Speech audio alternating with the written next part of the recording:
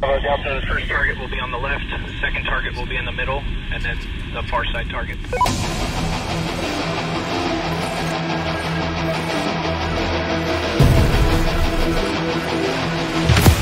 So we're out here at Camp Grayling up in Michigan. There's a joint exercise event and we are demonstrating our capabilities with 3 of our platforms.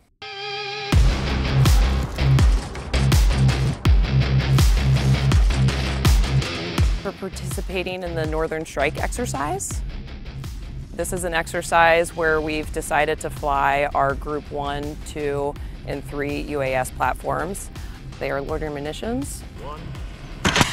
The Dagger is actually one of our earliest designs. It's a much smaller Group 2, so 55 pounds with a little bit of a smaller warhead, and really going about 100, 150 kilometers. But again, still a small unit can operate it and make a difference on the battle space in specific tactical scenarios.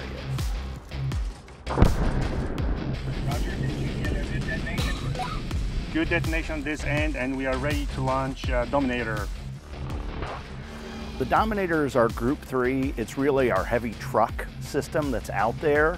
100 pounds worth of payload, flies over 5 hours, really can take a lot of whatever you want to carry a long way, or loiter over a particular area for a long time.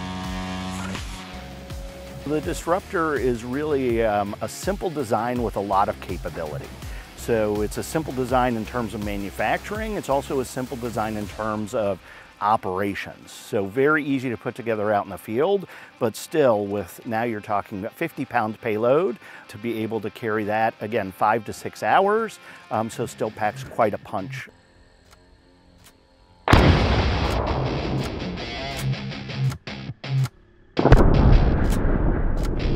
We develop, design, produce, and sustain unmanned systems. And we do that for the US DoD and her allies so that they are ready to win in whatever potential scenarios we may find ourselves in the future.